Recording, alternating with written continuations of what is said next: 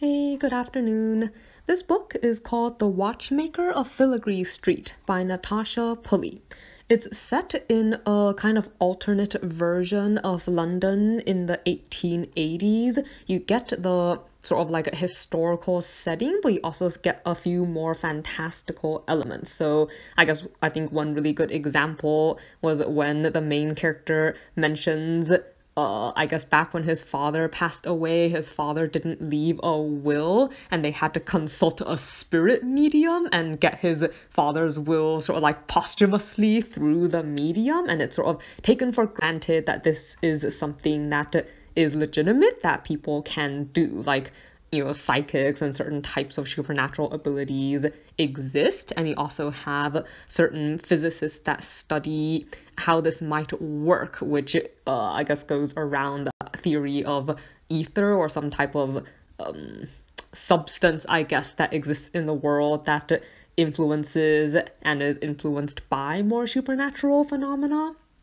The main character, or one of the main characters, is a young man called Nathaniel Steepleton, though he goes by Thaniel for short. He starts off by working as a telegraphist for the government. So essentially, he is one of those people who receives like coded messages for the government. Only he receives the mysterious gift of a gold pocket watch, which actually saves his life 6 months after he gets it. Like, he doesn't really know who gave it to him or why, and he follows, the clues in the watch to look for the watchmaker, who is a Japanese immigrant called Mori. So Mori actually has some pretty unusual abilities, like it's described as remembering the future, and this plays a pretty major role in like the way the plot unfolds. So technically you can divide the plot for this book into two big sections. Like, the first half is focused on like the fact that there's been a series of bombs and bomb threats from like these Irish nationalists.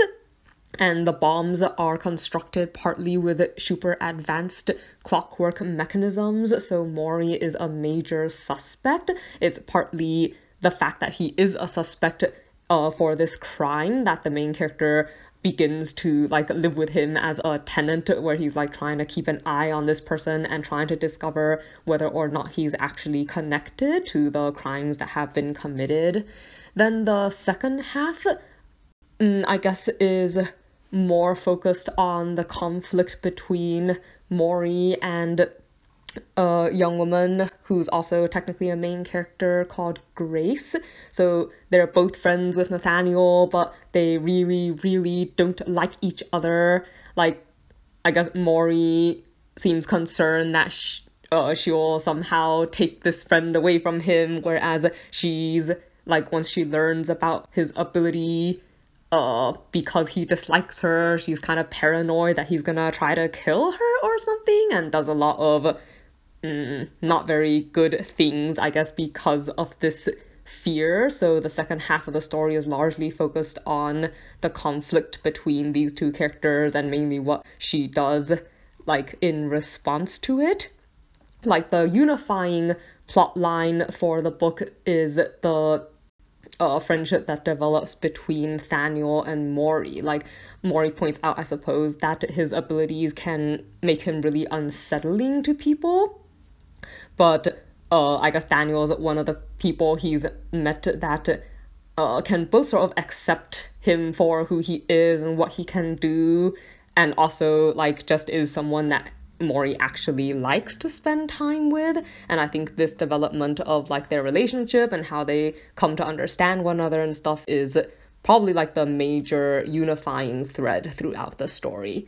I kind of have mixed feelings about this book. Like, I think there were a lot of things I liked about it, like especially hearing about a lot of Mori's inventions, and I think the setup of remembering the future was, created some kind of interesting tensions and stressful ones. I especially like his pet clockwork octopus. Like, it acts a lot like a real octopus, and I just, I think I always like funny pets and stuff, and it's just kind of entertaining to hear about the octopus and what it does, like stealing the main character's socks and how other people react to it, since, octopus aren't necessarily like the cute and cuddly kind of creature, so it can sort of unsettle people.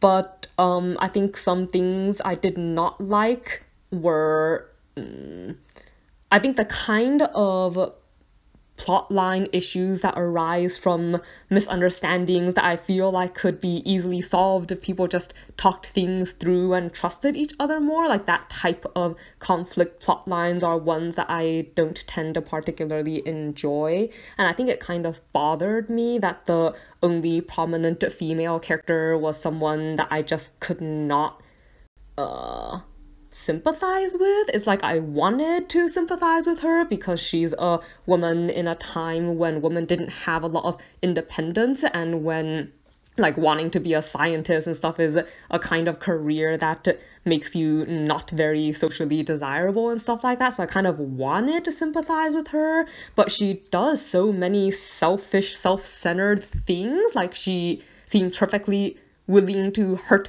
people for the sake of her own like self-interest, that I just can't support her as a character. And I think since she's the only mainer female character in the book, like as a woman, I find that a little bit irritating. Overall, though, I do think the feel of the world and stuff was kind of interesting to me.